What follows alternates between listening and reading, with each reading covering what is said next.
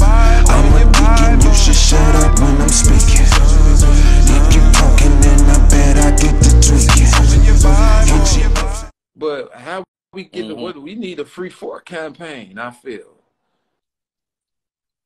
You feel me? And it's crazy that you say these things because I've been on the phone today with all my business partners putting some things together. See, the thing is, right, it was okay to say Larry name. You feel me?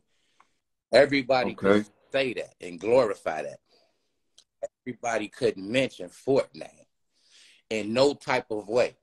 Just because how they carried themselves differently. And how I had to tell the family was like, look, times have changed. It's okay for somebody to put free Fort. As long as they doing it in a positive way and manner. Okay now to do this. You know, let's waking up. Let's evolve. The discipline now. It's probably the traditional ways that sort of halted that. Exactly. You know what we was taught to be sacred, to keep to not have emotions, but don't show emotions. We was taught certain things been instilled with us to keep things sacred. To where, okay, King Dave. Shout out to my brother King Dave. You know, he put a little situation together that he had a shirt, the shirt line going, and it had half Fort, half Larry, half. You know what I mean? It was showing camaraderie, and it's showing us being together. You draw what I'm saying? But it was an issue because you didn't check in to the proper channels to use that man's face. You feel what I'm saying?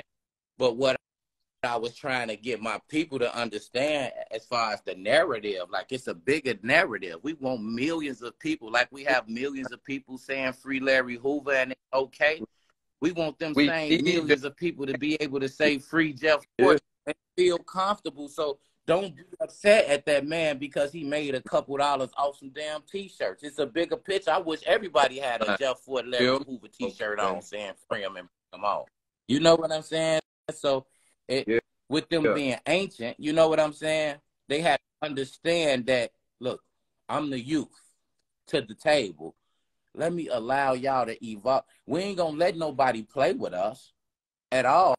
But what we can do is let them know it's okay to believe in bringing this man home just like everybody else. So I just had a meeting with some real major men today to where we trying to put a whole story together